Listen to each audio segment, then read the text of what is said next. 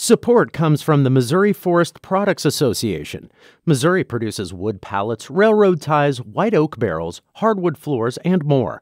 Details on the variety of products made in the state are at choosewood.com. From St. Louis Public Radio. This is St. Louis on the Air. That was part of the hustle as being a young attending. And regardless, I knew that he absolutely loved it. And I knew that I just wanted to love my job as much as he did.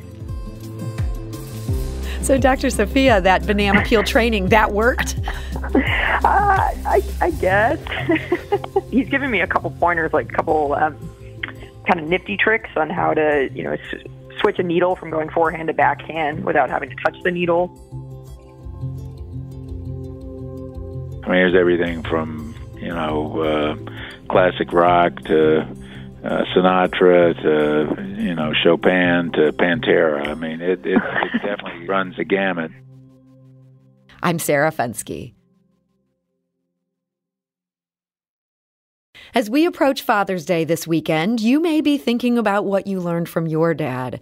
Maybe he taught you to be brave, to stand up for the little guy. Maybe he taught you how to ride a bike or play badminton. Or maybe he taught you how to blast through barriers. Only about 8% of cardiothoracic surgeons in the U.S. are women. Dr. Sophia Roberts will soon be one of them. She's in her third year of a 7-year residency at Barnes Jewish Hospital. And she doesn't have to look far for a role model. Her dad is also a cardiothoracic surgeon at Barnes, and he came there in part because of his daughter. And they join us today to tell us about it. Dr. Sophia Roberts, welcome. Hi, thank you. And Dr. Harold Roberts, welcome. Happy to be here. So, Dr. Harold, you have 3 kids. Did you realize early on that Sophia might be the most likely to join you in medicine? I had a feeling. I mean, we, gave her a little toy stethoscopes and the like, and at a pretty early age, and she had pretty strong proclivity towards medicine. And I one thing it told me was that I don't know if I did. Yeah, I think I did all 3 of my children. There's her, Peter, and Helena. And all of them at one time or another observed me in surgery, usually when they're about 11 or 12. And Sophia, I could tell, was really, really interested, and it kind of took a life from there. As I recall, she watched a couple of cases with me when she was an adolescent, and I know the first one was a mitral repair, and she really I could tell that she knew what was going on, and I encouraged her. Sophia, do you remember that, the first time you got to come with your dad and see him do a surgery? Yeah, of course. It was pretty mind-blowing, to say the least. With cardiac surgery, it's there's all these different tubes and things coming out of the heart that basically recirculate all the blood in the body while the heart is not beating anymore. So first of all, to see a heart beating and then stop and then beat again, as an 11-year-old, that's almost like a supernatural experience. So there's, heart surgery being itself just incredible. But then also getting to see my dad just lead an entire room, like an entire room of people. There's, cardiac surgery involves, it's really like the ultimate team sport, because it involves just the surgeon, the anesthesiologist, the perfusionist, the assistants. There's so many people in this room, all focused on this one patient. And really, it's the surgeon that leads that and kind of dictates the mood of the room. So it was very cool, to say the least, to see my dad doing that. And had you had a sense of your dad as sort of a leader like that before? Is that how he was at home? He could direct the room? I mean, to be honest, not really. He's actually pretty soft-spoken at home. He's great dad. We did lots of normal things together. He'd come to soccer games, things like that. I think what made me and my siblings realize that his job was a little different is that when we would go out to dinner in our local town, inevitably someone would come up and say, "Oh, Dr. Roberts, you don't remember me, but you operated on my mother and gave her 10 extra years." Wow. And without actually knowing what cardiac surgery was at the time, like we knew that his job was important, and kind of all that time that he spent devoted to this specialty that we didn't understand, it was spent helping these people. Yeah, that's so cool. And Dr. Sophia, did you have a sense then, at that moment, maybe even before that moment, I want to be like my dad. This is what I want to do. Yeah, I think I did. I mean, I didn't really know, I wasn't certain that it would be medicine or, let alone cardiac surgery, but I knew that whatever, what he did for his work, he would get up before we were awake, and he'd get home sometimes after we were asleep. That was part of the hustle as being a young attending. And regardless, I knew that he absolutely loved it. And I knew that I just wanted to love my job as much as he did, no matter what I did. And Dr. Harold, this idea of having to kind of command the room and these long hours, were there qualities you saw in Sophia where you thought, yeah, I think that this kid can handle this? Well, I have no doubt that she can do that, but the thing that I really admire about her is that she excels in a lot of things, if I say so myself. But she is humble, soft-spoken, and doesn't not full of herself. I can tell you that. She did that when she was by far the best soccer player on the field and their leading scorer. She would score a goal and she wouldn't be beating her chest and acting crazy. She'd just hand the ball to just go about her business. And I think that's a really nice trait. And however, I also know that she speaks well. She knows what she's talking about, and I have no doubt that she'll be able to command a room as soon as it's appropriate. Dr. Harold, I understand you taught her how to stitch a wound using banana peels. How old was she at that point?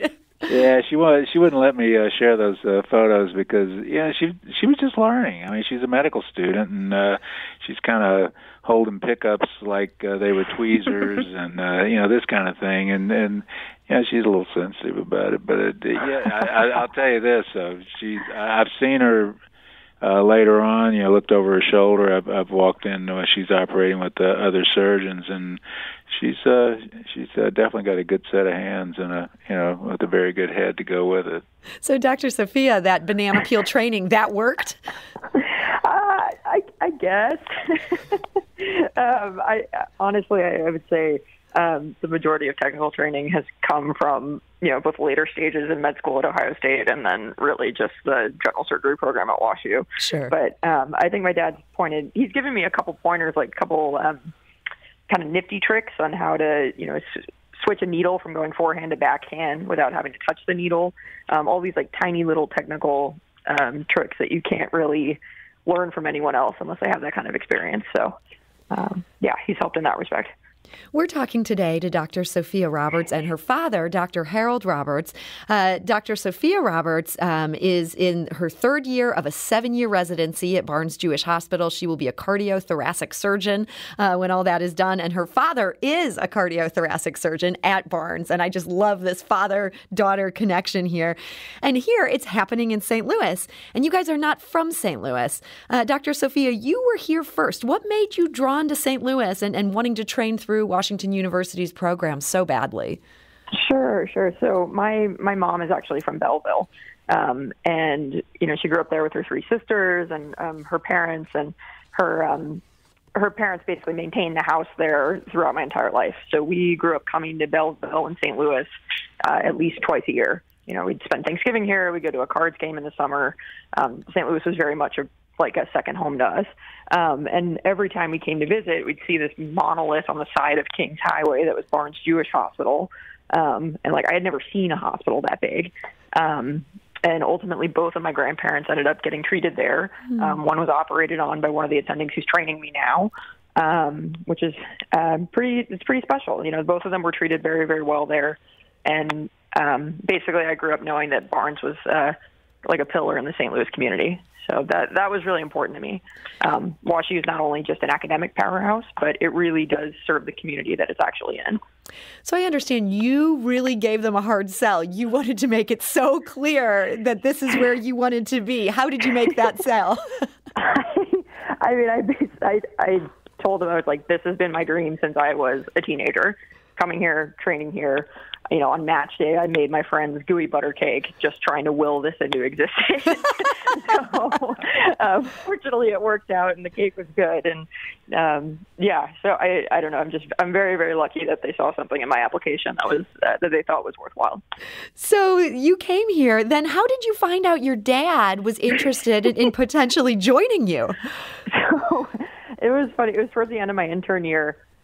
This was about a year ago. So I'm actually at the tail end of my second year, about to be a third year, it makes me so excited that you say I'm almost a third year resident.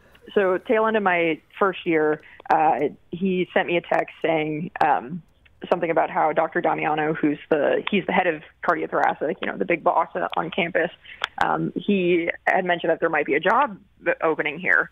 And he said, "What are your thoughts?" And I was just kind of floored, like, wow, that would be cool. And I think I just told him, do it. I'm like, yes, that was my gut reaction. It'd be great to have family here. And you didn't have any reservations about, it's one thing for your dad to move to the city you're living in. It's another thing for him to be in your workspace, in your same department. Yeah, it's definitely a little strange.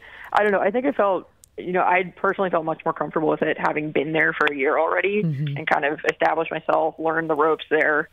It's like I didn't put this work in to live in his shadow. So at this point, it was, him coming to join me, which would be amazing. And it's a program that obviously would benefit from his expertise. He's got decades of experience. So it honestly couldn't be a better fit for him.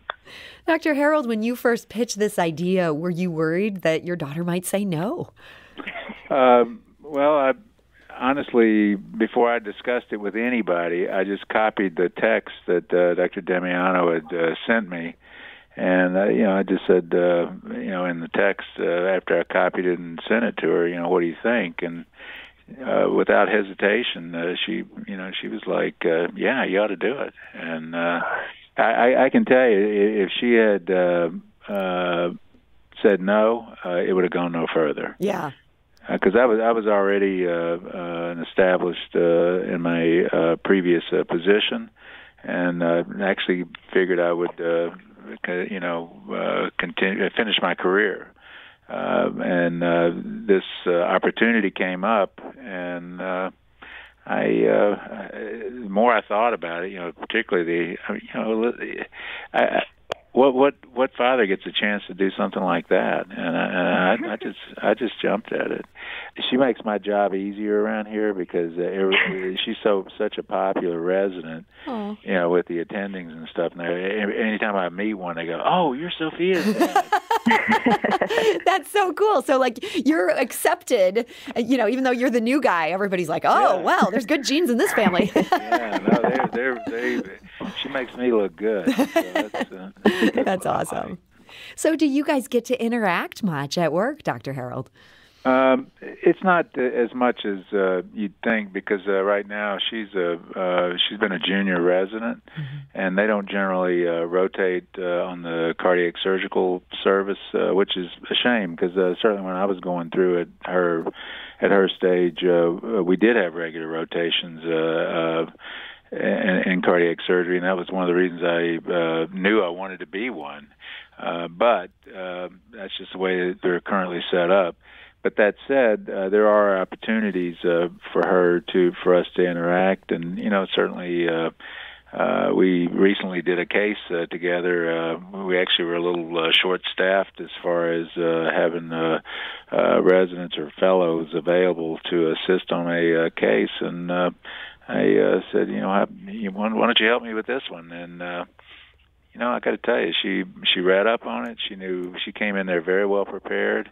And, of course, I'm her dad, but I can tell you, I don't care who she was. I would have been very pleased with the assistance I got particularly this she had never assisted me on a case before. So I'm really looking forward to being able to let her take the helm on these procedures as her education progresses, and I have no doubt that she will. And are you hoping that she'll stay at BJC after her residency? Well, I mean, that's completely her call, and you'd have to ask her. You know what? I think I will ask her. Dr. Sophia, do you think you'd want to stay at BJC? We'll see. I'm not looking for a job for another 7 years, which is a little crazy. A ways to go. Yeah. So we'll see. I mean, of course, snapshot in time right now, if I was somehow, ready to be an attending, sure, absolutely, I would love to work here. But we'll see what happens in 7 years. Yeah, one thing I just kind of interject. This really is an outstanding program. It's world class, and the care that the patients get from starting with the physicians, but also the support staff, the mid-level assistants and nurses. And people that the hospital's clean. I mean, it's a really nice environment from my perspective, and I have been in other hospitals, through the decades, and this by far is the best practice situation I've ever been in. Mm-hmm. Well, that's great to hear. I know anybody who has heart issues knows that about BJC. This is a really great department, and how great to have the two of you in it together. One thing I did want to ask you about on a lighter note, I understand that you guys share an interest in classic rock. Is it true that sometimes, Dr. Harold, this is something you'll even play in the operating room? Yeah, I've got a massive collection of songs on my iPhone, and I just put it on shuffle. So it really is pretty wide. There's everything from classic rock to Sinatra to Chopin to Pantera.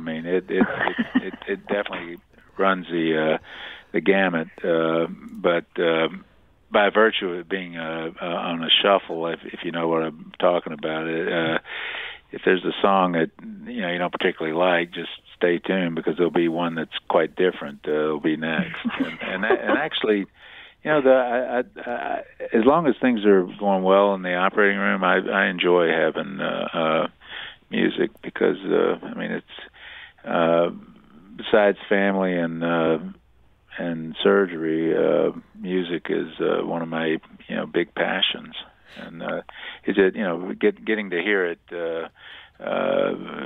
while I'm working makes me feel better. Sophia, do you actually like Black Sabbath, Pantera? Are you into your dad's whole collection? I'm into a lot of it. I wouldn't say the entire collection. No, I'm I'm lucky that both my parents actually had a pretty wide, expansive taste in music growing up. So we heard a lot of things. We didn't necessarily listen to Kids Bop in the car on the way to preschool. And a lot of it really kind of evokes memories we had as a family. So Black Sabbath, we went and saw them. My parents took me and my brother to see them, third row, and then I went to 8th grade, not really having full hearing for a couple days. But it was loud. It was very loud, and my 8th grade English teacher was very jealous that we went. But yeah, that a lot of that kind of music kind of evokes memories of family for me too, and that makes me feel better. So. That's so cool. So, Dr. Sophia, I know the life of a resident is very hard. You are busy all the time. Are you guys going to be able to celebrate Father's Day together? Unfortunately not, because I'm actually on call. You got to work. I am going to be working on Father's Day. So I'm on 24-hour trauma call. But at the same time, obviously, I'll wish him a happy Father's Day, and maybe I can see him sometime next week. There you go. It doesn't have to be on the day of, right, Dr. Harold? Yeah. Just being in the same city, that counts.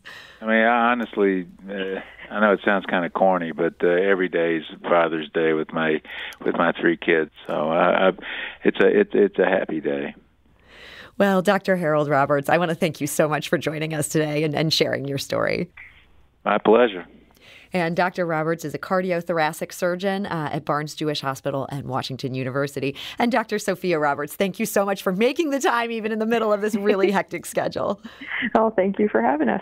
And Dr. Sophia Roberts is a general surgery resident. She's going into cardiothoracic surgery at Washington University at Barnes Jewish Hospital. And we do want to say Happy Father's Day to all the dads out there. Thank you for listening and have a great weekend. I'm Sarah Fensky.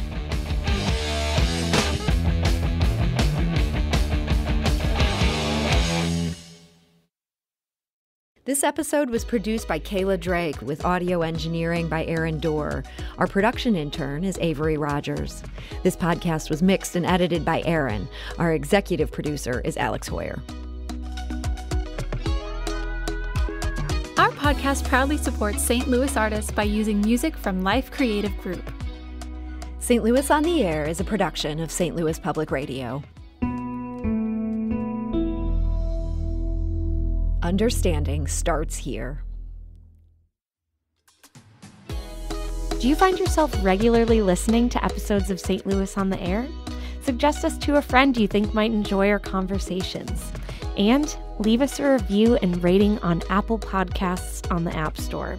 It's the simplest way to help people discover our show. Thanks. St. Louis Public Radio is a member-supported service of the University of Missouri, St. Louis.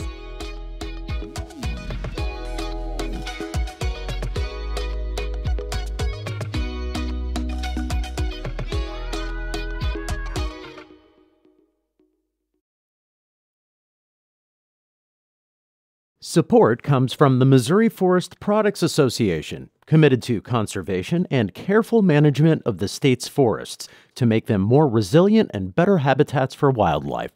ChooseWood.com.